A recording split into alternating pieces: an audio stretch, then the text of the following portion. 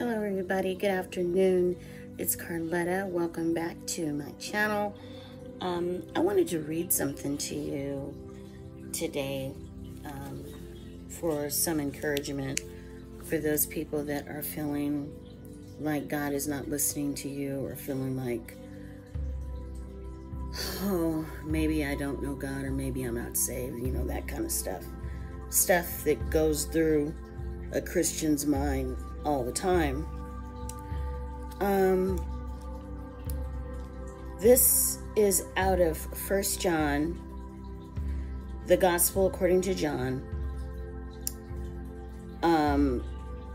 chapter, I'm going to start at verse 6. And it said, "There was a man sent from God whose name was John. This man came for a witness, to bear witness of the light, that all through him might believe. He was not the light, but was sent to bear witness of the light. That was the true light, which gives light to every man coming into the world. He was in the world, and the world was made through him, and the world did not know him. He came to his own, and his own did not receive him. But as many as received him, to them he gave the right to become children of God,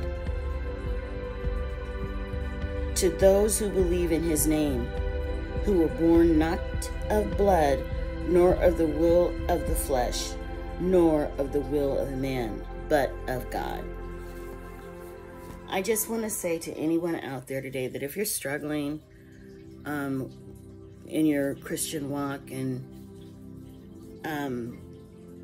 you know, and if you fall short, just get before the Lord, talk to him, cry out to the Lord, read your Bible. I want to encourage you that when you accepted Jesus, the Lord gave you the right to become a child of God.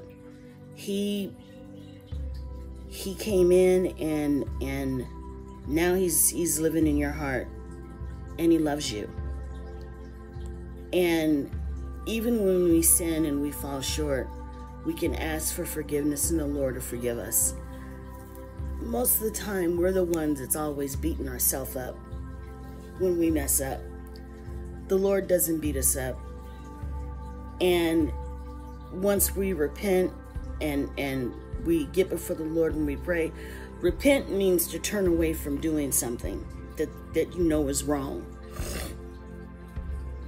For some people, you might have to go through therapy or classes or whatever, because everybody's sins and shortcomings are different, and the Lord deals with us different.